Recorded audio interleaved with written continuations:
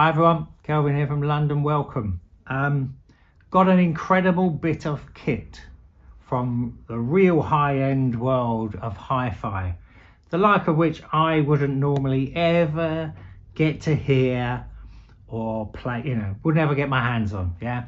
So I'm going to review this and talk about how brilliant it sounds and also how expensive kit like this works with other equipment, because I've had a few surprises really about partnering this, and I learned a few things about high end which I didn't know or properly have in my mind, in great certainty. So I'll quickly tell you what it is and then we'll get into that stuff. When I say high end, this brand new 2006 was £8,000. It's American. Maybe it was a bit cheaper in America. I don't know. Someone can tell me. It is Audio Research CD7. It's got 6 valves in it, which that's the thing that I would say gives it a uniqueness or something better than an all transistor thing, which you probably understand that, the speed, purity, agility that you get with valves really turns this into a thing that doesn't sound like a CD player. It sounds like good vinyl. It sounds like really good vinyl. I'll go into detail in a sec, but I'll just show you how it works. It's nothing, fairly basic stuff here. At the back, it's got balanced outputs, RCA, digital, coaxial. It mounts from the top. So if you watch this screen here, that goes off when I open it up. Has this little puck.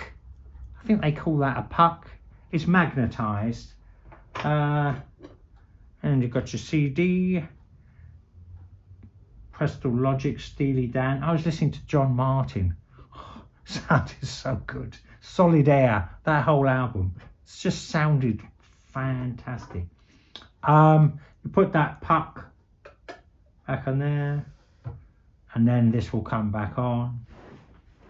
Just normal stuff, Weighs a ton, 18 kilograms, something like that, So this was £8,000 new.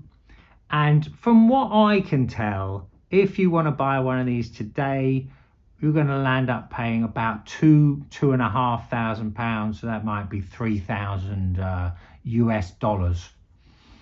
I mean, it's 15 years old. It might last might carry on working great for 20 years, 25, 30 even. Who knows? But obviously, when you're spending large amounts of money on complex equipment like that, there's that element of risk. Anyway, what should we talk about here? So I'll do the equipment and then I'll do the sound. So what I discovered actually was, because this goes down so low frequency wise and the bass is just shockingly good, you've got to have an amp that will go down really low, and some amps just don't go really low. I landed up using the power amp section of my Sansui 8 Deluxe. That's a receiver, Sansui receiver, quite a flashy looking thing, an incredible looking thing, which actually I just sold. And that had the real low bass grip, which I didn't really know it had. Because I never got to exploit it with a bit of equipment that has control down that low, So this is one of the interesting things that comes up with this high-end gear. I had the Sansui, I had Lin Wakonda preamp, and I used a KEF 105s, those great big 3-way KEFs. I also used the Monitor Audio MA4 Mark II, which are reasonably inexpensive vintage speakers, are like £150, £200. but they went down low, and they've got a big bass. They had good control down low, and they actually sounded very sweet, very nice. It was a kind of a nice match sound wise. So I put a CD in. The first thing I got was grip. Bass grip was like you never heard. I've never heard this kind of bass grip. I never heard of that much detail right down low. I just never, the thrum of the strings, everything. This machine, I didn't know it could be this good. Well, just every instrument, you will hear it start and stop, whatever it's doing. You will hear all the contour changes in productions, record productions, the change from the verse to the chorus, which you start getting in nice hi-fi. Just the whole sort of, the different instruments doing different things changes the sort of space that it's in. But, you just hear goddamn everything. And the mid-range is sweet and articulate and fast because it's got valves in it. It's those valves that are making it sound like a brilliant turntable. It's not sounding like a CD player. It doesn't sound slow. CD players always have this sense of slowness to me, and good vinyl has that speed in the middle. And the valves anyway, whatever is going on in here, it sounds like brilliant, fast moving, articulate, detailed. I mean, everything's great. The top end is ethereal, the voices are dead on, the tone of all the instruments are dead on, and the bass grip in the bottom is like nothing else. And I guess that's what you get when you spend, if that was £8,000 new, 2006, it would be like £20,000 now. It would. It could even be more, So, you won't expect it to have anything wrong with it. And it doesn't. It does not. Now, other interesting things that came up. I put these with those Kef LS50s. I put them with Elacs. I put them with all sorts of things. There's no point in putting this into a small box, from what I can tell. I haven't heard the £3,000 speaker with a bass radiator at the back. I'd rather have a big £3,000 speaker, but you've got a huge vista coming out of here with real low detail. I'm saying you want the biggest, bestest speakers that go down low, and you will have so it's a new dimension. This is what something this high end will do for you. You gotta have the equipment. Little speakers sounded okay. It was almost like they were overloaded with detail. They couldn't resolve the ton of minutiae. They couldn't really do it. Those big Kefs did it. Good. But none of these little speakers, LS35A, everyone says they're great, and they are. No. The low bass they were getting, they couldn't cope with it at all.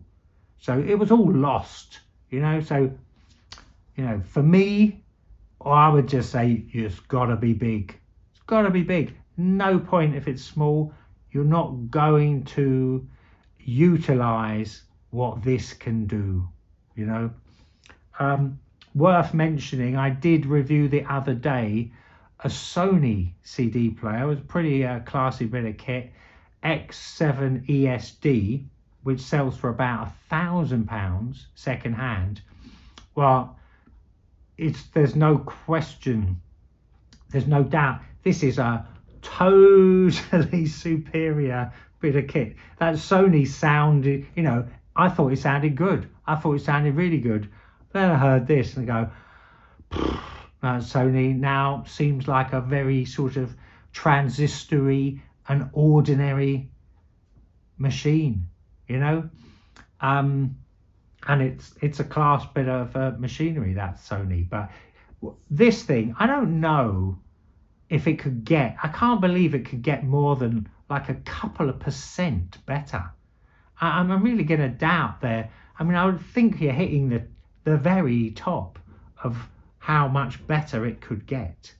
I mean, hopefully someday I'll be proved wrong, but in my estimation, it'd just be, you know, that's my guess. I just can't imagine it getting significantly better than this. Interesting point. Music. Are you listening to music on here? I found I'm going for the great musicianships. Yeah, I don't want to hear pop music. I don't want to hear Bruce Springsteen. I don't want to hear Neil Young. I don't want to hear Alison Krauss even. It's kind of they're straightforward in the musicianship. I want to hear Miles Davis. I listen to the John Martin Solidaire. They're all dynamite. The musicians are dynamite on there, and you get all that fine interplay between them that doesn't really come off otherwise. But I just found that it totally changed what I wanted to hear, and I didn't want to hear anything poppy or simple. Nothing, not like that. I wanted, because suddenly you got an insight into the musicianship, you know, big speakers, valves, feeling real. That valve gives you that edge of reality, that edge of in the room, fantastic detail, ethereal top end, the tightest, grippiest, most accurate low end I've ever heard. So, you know, I'd love to buy this. It's not mine. It's got to go back. Personally, I'd have it for $1,000. That's what I would. But as you may know if you see me on this channel, I have trouble spending a ton of money, like £1,000 on anything. But for £1,000, I would buy this today, you know. Okay, I think that's about it. So I hope that was interesting. As you know, a trip into the high-end world revealed some things that I kind of hadn't quite got a handle on. So if you don't know lots of other reviews on my channel, please